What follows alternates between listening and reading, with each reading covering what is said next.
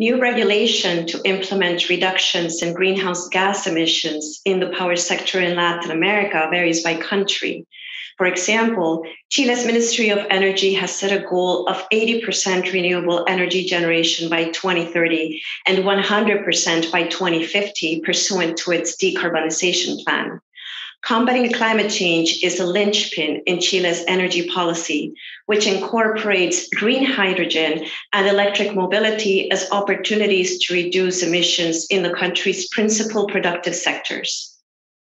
Renewable power auctions have been implemented successfully for several years in Chile and Brazil, and more recently in other countries like Colombia and Ecuador.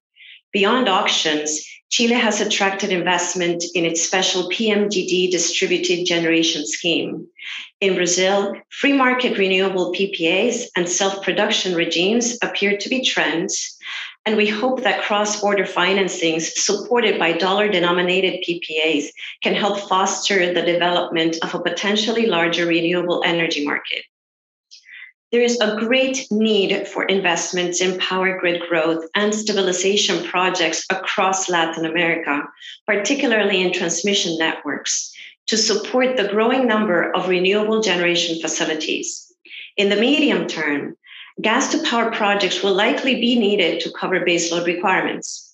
In addition, decreasing costs of technology and need for improvements in grid reliability should provide interesting opportunities in large-scale storage.